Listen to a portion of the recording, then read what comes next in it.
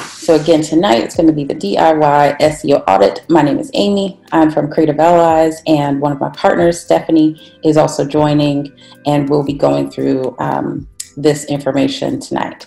The first thing to share with you is just this quote. You know, Neil Patel is somebody you maybe have heard of, but very, very experienced on the SEO side, but also content in general.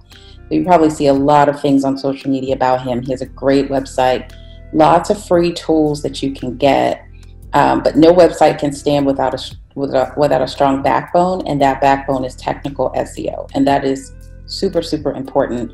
And I'll just share, as a small business owner about maybe 2 years ago, probably when I first met Stephanie, I had no idea what that meant. You know, technical SEO, it just sounded like something I didn't need to know, sounded like something that would be over my head because it has the word technical in it, and I am not technical.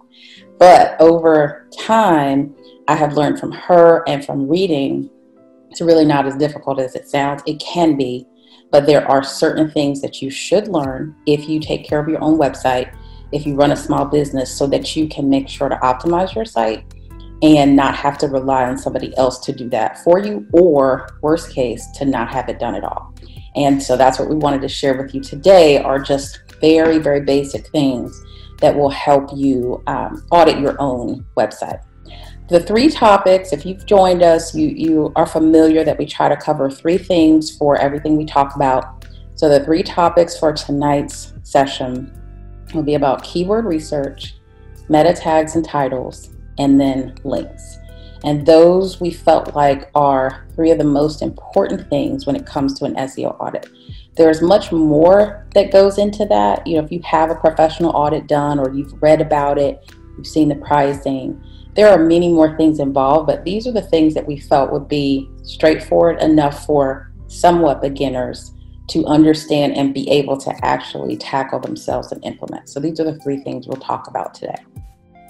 The first thing is really how to perform keyword research. Keyword research is so important. It's hard to emphasize how important it is, and for you to understand as a business owner why it's important.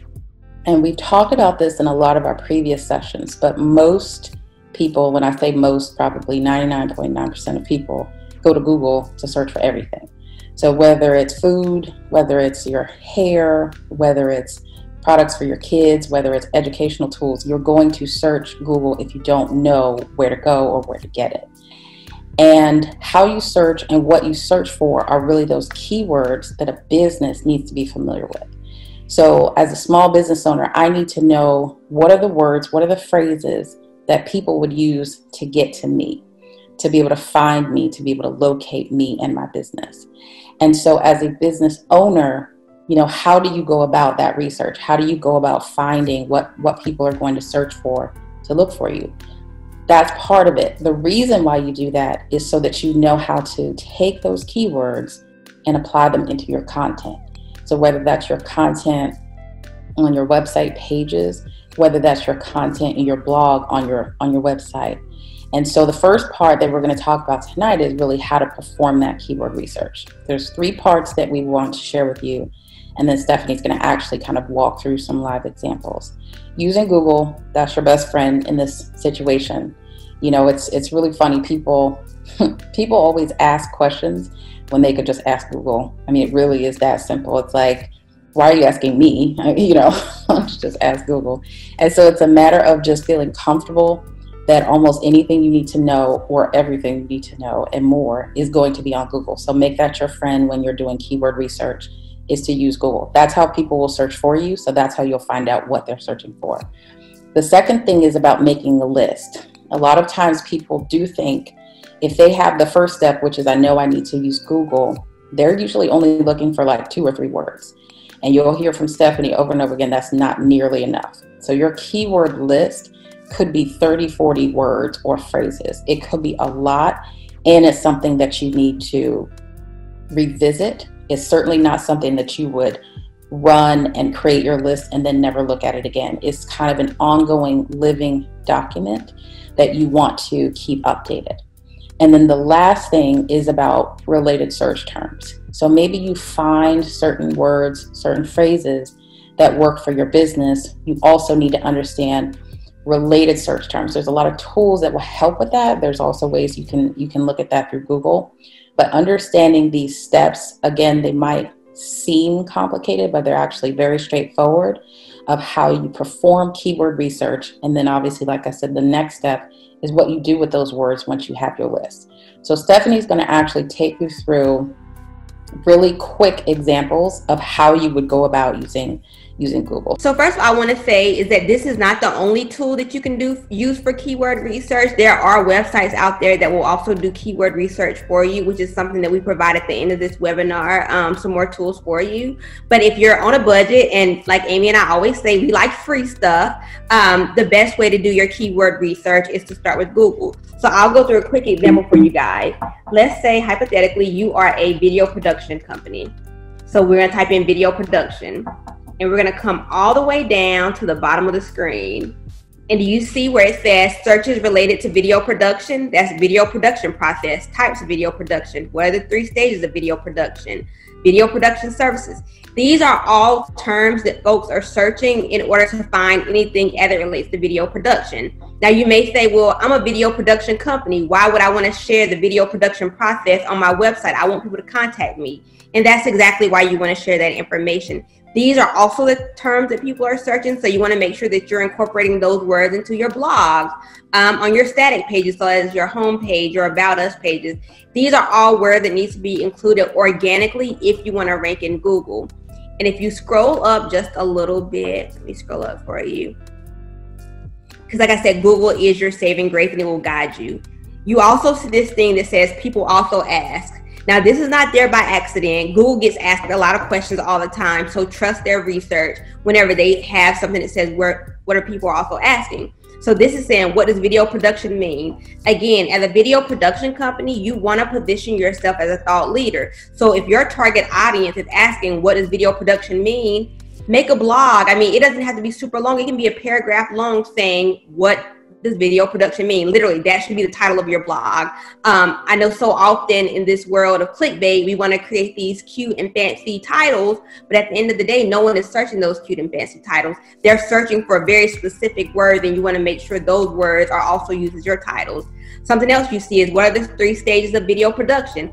Again, as a video production company, these things may feel like no-brainers to you, but in fact, it shouldn't be. These are things that your customer is asking, so you want to make sure that you continue to be that reliable source for them. And again, this is great because once you are able to post, let's say, a blog post about what does video production mean, you can now use that same blog content and post it on Medium, post it on a Facebook blog post. You can also post it on LinkedIn and reuse that content, because at the end of the day, you want to make sure that you're ranking at the top for all things video production, and that's how you do it. And so one thing that I do for myself personally is, after I go through and I identify what the questions are that people are asking, I identify what those search terms are, I make a list of those, literally. And then I take some time out when I have a burst of energy to crank out a lot of content, and I literally write blog posts answering every single one of those questions. And I say within about a month of those web postings being live on your site, I can guarantee you will start to see an uptick in your traffic, because it does matter. What is your recommendation on how often people do that for the keyword research? Yeah, so if you've been on our webinars before, you know that I am a firm believer in posting content as frequently as possible. I mean, if you can do, 3 to 5 blog posts a week, I recommend that. In terms of keyword research, keep doing it. I mean, there is an endless amount of keywords out there. And so the more you do it, the higher you increase your chances of being able to rank. For me and one of my companies, I literally do keyword research at least once a month. And in once a month of keyword research, I'm able to gain like 30 blog topic ideas. I'm a writer by trade, so it's a lot easier for me to crank out the content. But again, don't overthink it. Just think, put your hat on and say, hey, what if someone walked into your office today and asked you these questions? What would be the answer you give them? And answer it in that way. You can answer it in a friendlier tone, or like you would talk to one of your customers or one of your friends. Whatever the case may be, you want to make sure you're just simply answering the questions. It doesn't have to be a college research paper. Just answer the question as you would as any other professional. Yeah, that's probably one of the hardest things as a business owner to realize is you don't have to be a professional writer. Stephanie is that, but you don't actually have to be a professional writer to create good content for your customers. Again, it's back to answer the questions they're asking. That's what they're doing on Google. They're asking questions. They're looking for something. And so if the content on your site or your blog answers those questions, they're going to find you. And they're not grading you, or you're not trying to impress them with how well you write. It's really answering the questions. And that's one of the hardest things, yet easiest things to learn about. And Amy, let me also share this hack with you guys as well. Is so after you write, let's say, a blog post and you're answering one of those questions that I just showed you, even if it's just a paragraph, at the end of that paragraph, say, if you're interested in learning more, call this number to schedule your free consultation. Create a call to action at the end of that post. So then if they're not clear on your answer, they'll call you, they'll email you, because at the end of the day, what you want is to be able to convert those people who come to your website into paying customers. And you do that by, one, drawing them in, but then once you draw them in, continue to act as a resource to them by putting your information there for them to contact you to gain further information on whatever it is that you posted about. Definitely. Okay, we're going to move to the next topic, which is about kind of the back end of your site. Now, I will say this, we typically use WordPress, so this is going to be an example for WordPress.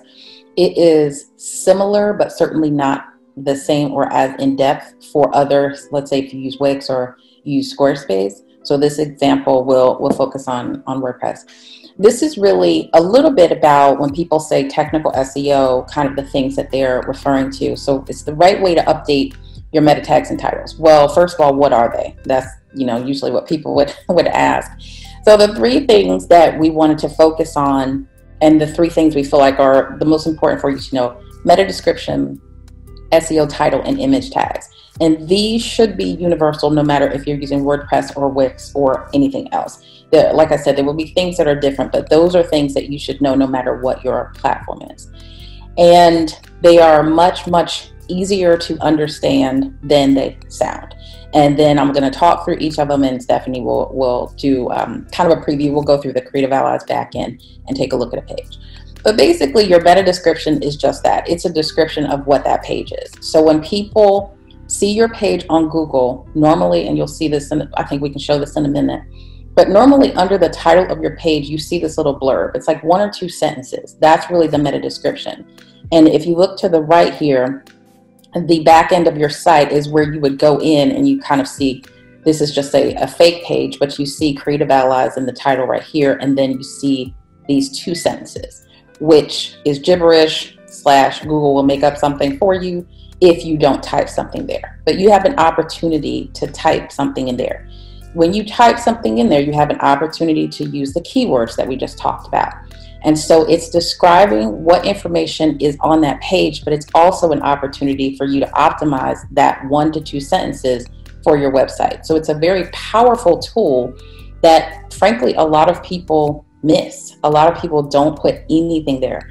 It's free, it's easy to do, and it's something that's going to help you not just drive traffic to your page, but also help people understand what your page is about and what your site is about. So if they happen to see your name or your company's name come up before they click, they might read that little blurb.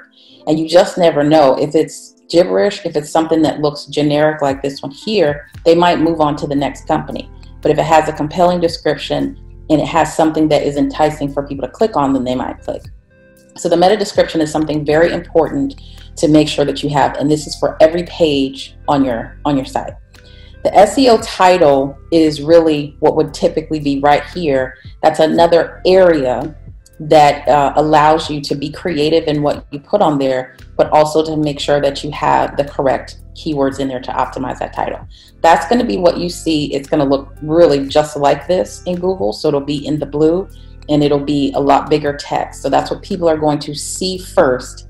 If they search for something, let's say video production, like we used in the last example, then they're going to get a page full of results. It's going to be the thing that stands out the most. So you want to make that compelling. You actually have, surprisingly, a lot of characters to use.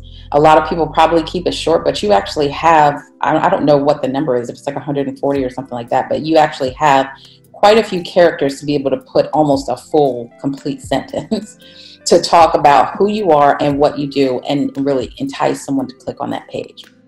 And then the third thing, you really can't see from this particular image, but it's the image tag. So when you have images on your site, which you should, you also have the opportunity to tag them on the back end. Again, most people miss this, but this is another way where if somebody is searching for someone or something, excuse me, and you have your images tagged appropriately, so tagged for purpose, what that image describes, somehow being connected to, what you offer or your brand, those images may actually come up as well. So let's say somebody happens to do a Google image search instead of a regular Google search, then you have another opportunity to drive people to your website.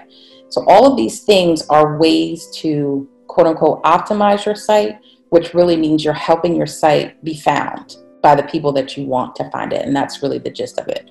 So the three things, again, are the meta description, which is basically this description here, the sentences. The SEO title is this first part here that's at the top of those sentences. And then the image tags, which we'll take a look at in a moment. So this is actually our About Us page. So I tried to pick one that was green. Okay. Okay, so one thing I will say is whenever you think about Google searches, think about it as speed dating. You have one shot to make a good impression.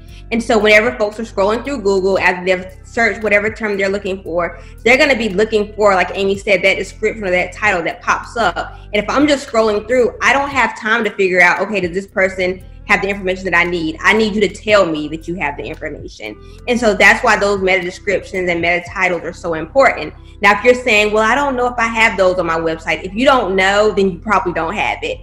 Because lots of web design companies, they unfortunately do not have the capabilities to also do SEO for you, which puts lots of folks in danger as it relates to SEO. As soon as they launch it, they don't even realize it. And so, as you can see, if you come down to where it says multicultural marketing agency, Amy was very specific in naming what she wanted that page to be about. So that page is all things multicultural marketing agency.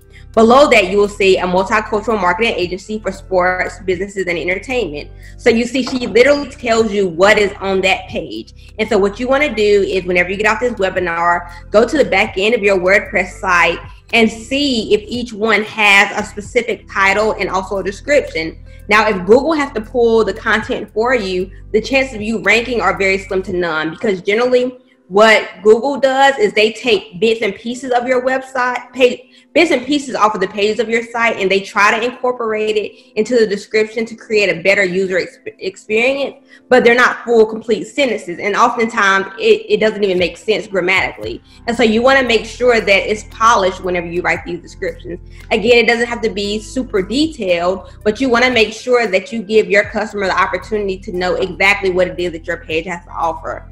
Another thing that I also recommend within those characters in your descriptions, again, is to put a call to action. So let's say hypothetically, I'm in a rush and I don't have time to click on this multicultural marketing agency page, but I know that my boss has told me that I need to have found a multicultural marketing agency by 8 o'clock today. Then I ask that you just include either your website, not your website, either your email address or your phone number in that description. So then folks can contact you immediately without ever having to visit your page, and then they can ask you all the questions. Again, the whole point of SEO, especially for small businesses, is to generate leads and to convert those leads. And so anything that you can possibly do to help better enhance that experience and make things easier for them, the better you are, and it puts you in a position to win.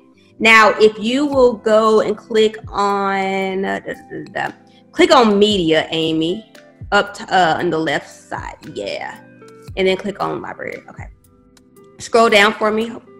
Okay, so stop right there. Okay, so do you see example number 1 where it says SEO 23 up there? Click on that, Amy.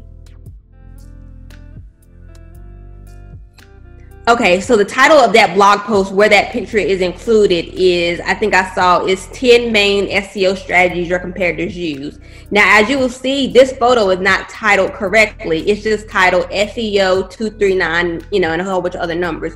What you want to make sure that you do is that you tag that as SEO strategies for your, SEO strategies for your competitors. You want to use those same keywords that you use in that blog post within your photo, because if you tag that photo that way, if folks for whatever reason go to your image, click on images when they're Google versus just going through all the posts out there, again, you will rank first in Google images. So again, it's about creating the user experience and making sure that you tag things relevantly. I know most times whenever folks, right click, they save a picture, they may just say, I don't know, 1234.jpg. I mean, yeah, that's quick and easy, but at the same time, this is not about quick and easy. This is about producing results. And the only way you can produce results in SEO is to make sure you're very intentional in everything that you're titling on your site. Perfect. So I have some homework to do. Yes, you do. Then the next part is about links. And this is the third thing that we thought was really important for optimization. And so really there's three parts to this: internal links, external links, and broken links. And all three are probably equally important. Maybe the broken links is more important because that is a bad impression. I think if you don't have the other two, people might not notice as much. But with internal links, that's really, and we'll show an example. I have an example pulled up of one of our blogs, but internal links are just other links to different pages in your website. And that is kind of showing the user, yes, but I think probably showing Google is a little bit more important, that you're putting out relevant information and then everything else on your site is related. So you're not just kind of, putting out garbage just to put out information. And so if you have, obviously you need to have a kind of a good amount of content to be able to do this. But in every piece of content that you put out, whether it's your pages or your blog articles, you should be able to link to something else relevant on your site. So if you're writing a blog about SEO, for example, then we should have a page on our SEO services on our site that we can link to.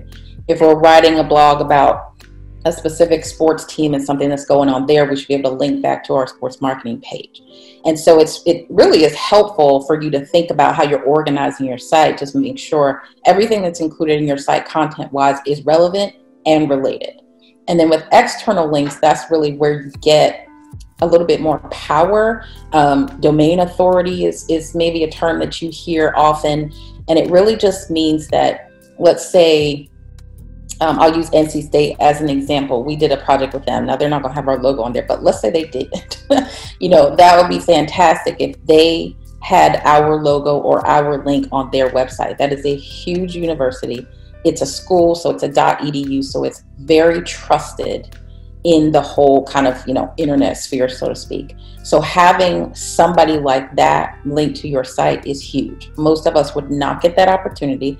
So make the best of it that you can, meaning if you have partnerships with people, if you do projects with people, see what kind of relationship you can build where they can have your information, your link or your logo that's linked on their website, and vice versa. Perhaps if you do guest blogging, maybe you exchange content that way and you put a blog on someone else's site, but then you link back to your site.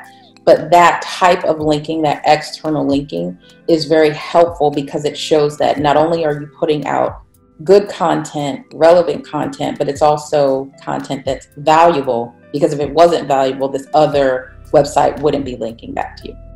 So the external links are important too. The broken links are something to just be aware of, and we're going to share in a minute, a plugin that is really helpful for that. Or not a plugin, it's actually a website, I think, that's helpful for that. But broken links are just that, it's kind of self-explanatory, but if you do have an external link or an internal link in one of your pieces of content, somebody clicks there and they get an error message. So either, particularly if it's external, if somebody has changed their URL structure or they've changed their website or they've gone out of business or something like that, and you happen to have a link to their site on your page, then your user is going to see that being broken. It's really good that you're checking that often, because it's a bad impression, a bad user experience for a user to be on your site and to click somewhere and then get an error message. So you definitely don't want that to happen. If there's, let's say, a problem internally with your site, let's say you have an internal link in a blog or something like that, and for whatever reason you change the name of the page, but you forget to go and change that permalink or something like that, then you'll find a broken link there as well. So it's something that can definitely ding you when it comes to your Google ranking. So you want to make sure to pay attention to that and figure out what kind of tools you can use to kind of stay on top. We have a plugin that we use for WordPress, so it sends an alert. So we'll get an email that says, hey, these 2 links are broken. That way you can go in and kind of fix them immediately. Stephanie has a website that she checks. I think it'll check the entire website, and it's a free tool that you can use. So it's really, really important to make sure you don't have any broken links on your site, or when you do have them, you can fix them pretty quickly. And in order to do that, obviously, you need to be notified about them. I think it's fairly obvious, but this is just one of the blogs on our website, on our Creative Allies website. And we have any link kind of highlighted in our branded color. And so you'll see that, small business is mentioned. Well, we have small business marketing page on our site, so it links back to that. We have, let's see, blog posts. I'm not sure, that probably just links to our main blog page. We mentioned Bluehost, which is a hosting platform. So then we're linking to that site. Now, granted, they're not going to link back to us, but that's okay. But it's showing that what we're writing about kind of is relevant to, frankly, what we're writing about. And we're able to take things that are on our site, but also some things that are external, and we're able to include that into the blog. I think it's good to know is that which I'm sure they do, whenever you link to, let's say, Bluehost, whenever folks are working on their SEO site, they're able to see that Creative Allies link to them, and then that may put Creative Allies on Bluehost's radar. So if there is like a dream company out there that you would love to, partner with, or that you would love to work with, try to start including them into your SEO strategy and mentioning them in your blog post. Because again, whenever someone is doing internal link research on their website, your site will come up with theirs because they'll see that you mention them there. So that's just a kind of a clever way to position yourself next to a brand that you may be interested in working with. Yeah. And I think at first it was a little bit of a challenge to do that, to really think through it. But now that it's just a part of our system, I happen to have a small team, but team nonetheless. And so now that everybody is trained, it's like just a part of writing or entering the blog. We have a lot of guest bloggers that write for us, but putting that into WordPress and thinking about, okay, what are the other articles that make sense to link to, and what are the external links? And so that's just an example, just showing you, usually having 2 or 3 is usually enough. You don't need to overdo it with a bunch of links, but just having a couple just to make it known that you've thought through it really, and you've really thought through how the content is related. We have a couple of, just resources that we always like to include at the end. And I'll actually, Stephanie, I'll let you talk through these. If you want me to go back to Google, that's fine, to show anything, but I'll let you talk through these things. Okay, yeah. So dead link checker goes back to those 404 errors or broken links on your website. So if you go to deadlinkchecker.com, you can literally put in the domain of your website, and it will scan your site and literally tell you what pages on your site are broken. And you want to make sure you correct those immediately. Because if you do have broken links on your website, that could cause you to decrease in rankings for any given keyword on Google. Now, XML sitemaps is a little bit more complex. It's more so something that needs to be done on the back end of your site. But if you have access to Google Analytics, and if you don't, then you need to make sure that you add Google Analytics to your website. There's actually a section in Google Analytics that will allow you to upload a sitemap.